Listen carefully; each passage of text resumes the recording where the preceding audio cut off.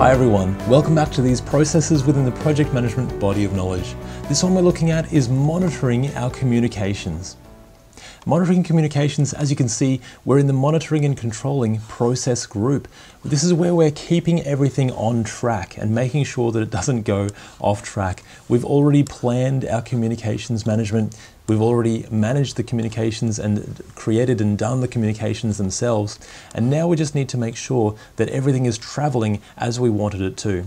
So monitor communications is the process of ensuring the information needs of the project and its stakeholders are met. So are they getting what they need?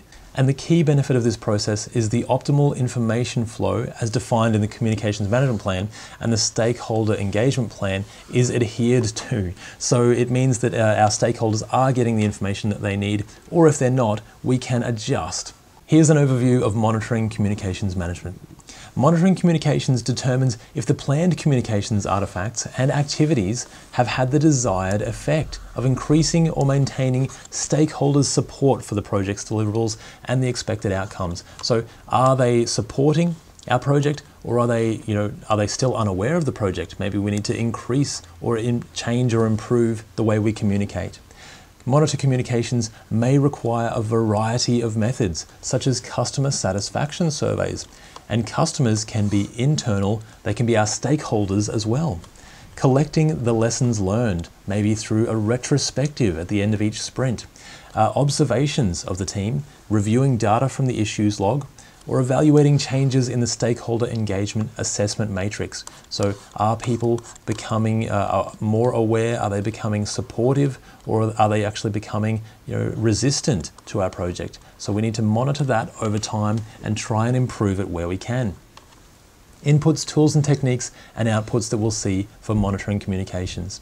We've got the project management plan, as always. We've got project documents and work performance reports, enterprise environmental factors, and organizational process assets. Tools and techniques that we'll see are our favorite: expert judgment, where we might need to gather that expertise from people that we need across the project or the organization. The project management information system, where all our information is held. Data analysis, interpersonal and team skills, and of course, meetings to tie it all together as usual. Outputs that we'll see are work performance information, change requests, project management plan updates for the communications management plan, and project documents updates as well. Monitor communications will also have a big input into monitoring and controlling the project work through giving us the output of work performance information. So that comparison of what we had planned and how we are actually tracking. So, is our communication being effective? Are our stakeholders becoming involved or becoming less involved? We might need change requests to keep our project on track if necessary. And of course, project management plan and project documents, it'll have an input into as well. Let's look at the inputs for monitoring communications more closely. The project management plan components that might be an input would be the resource management plan. So how did we agree that we would manage the resources and gather those resources at the right time? And when that time comes, do we need to communicate to those people, and how do we do that? The communication management plan. Of course, what was the process that we had agreed upon that we would manage and monitor the communications in the first place? And of course, our stakeholder engagement plan. How did we agree that we would engage our stakeholders? Are they coming along the journey? Are they resistant, or are they supportive? And do we need to change that? Project documents might be an input where we've got issues that have been raised, lessons learned that have come about from other projects, and our project communications themselves. So what project communications did we use, and have they worked? Work performance data might contain data on types and quantities of communications that have actually been distributed. So have we sent 50 emails and yet our stakeholders are still resistant? Maybe we need to change the way we communicate and have a meeting instead, or a series of meetings. So this is where we're monitoring it and controlling it, keeping it on track if we're going on track. Enterprise environmental factors that we'll see are things like our organizational culture, the political climate, and governance frameworks that might be involved.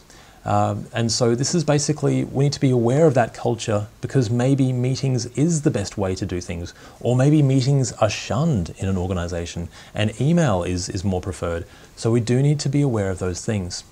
Geographic distribution of people and things as well. So systems, buildings, where is everyone located? Are they close by? Can we just turn to our left and say, hey Bob, can I get that from you? Or do we need to have a formal communication? Or do we need to have, can it only be done by meeting or telephone? So that will definitely impact how we monitor and the methods that we can do to bring our communications back on track. Organizational process assets might be an input as well, where we've got corporate policies or procedures for social media, for ethics or security in the event of confidential information. We might have historical information and lessons learned from previous projects. And of course, stakeholder and communications data and information from previous projects. Can we learn from those and can we improve upon those for our project? Tools and techniques that we'll see for monitoring communications. Expert judgment, our favorite. Expert judgment should be considered from individuals or groups with specialized knowledge or training in the following topics: communications with the public, the community, or the media. Maybe we've got a certain department who works on the public relations for our company, and we can engage their expertise. And of course, communications with and project management systems. So what are the systems or tools that a current organization uses? Can we get their expertise and how to use those or how to implement them for our project? The project management information system itself, again, might be a few different things, and then the process that we actually use for gathering information about our project, how it's tracking, and then how we disperse that to all of the relevant people for our project as well.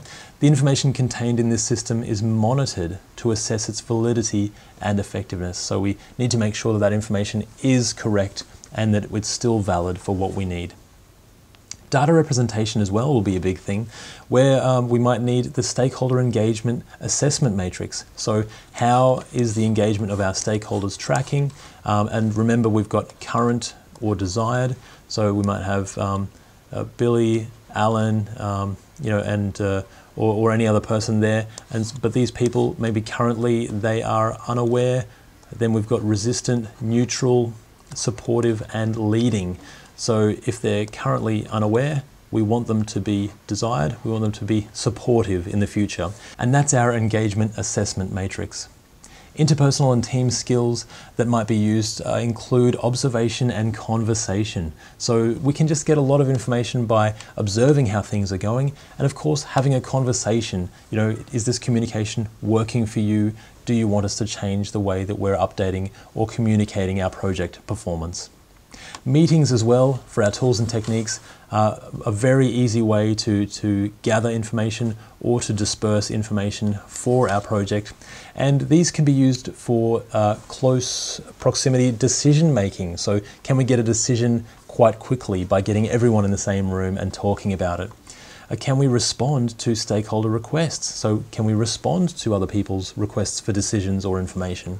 And of course, we might need to have discussions with suppliers, vendors, or other project stakeholders as well. Outputs that we'll see for monitoring communications include work performance information, usually where we're comparing what we had planned for our communications versus what is actually happening. So, this gives us a ratio or a percentage often as well, but that sort of considers the feedback on communications such as survey results. So are people becoming more engaged? Are they happy to be working with us? And those survey results can be on our communication effectiveness. We can ask people whether it's the right way for us to be communicating with them. Change requests might come about as well, where we're revising stakeholder communication requirements, including stakeholders' information distribution, content or format or distribution method, and of course new procedures to eliminate bottlenecks in communication. And that might impact the schedule or cost or the scope as well, any of those baselined documents. We might have project management plan updates where we're updating the how, so the communications management plan itself, how we decided that we would communicate with people, and of course the stakeholder engagement plan if we need to change the way we're engaging with our stakeholders. And lastly, we've got project documents updates where we might need to update any issues that we've found, lessons learned that have been found along the way, and of course our stakeholder register if people come or go as our project evolves. And those are the details that you'll see for monitoring communications as part of the project management body of knowledge.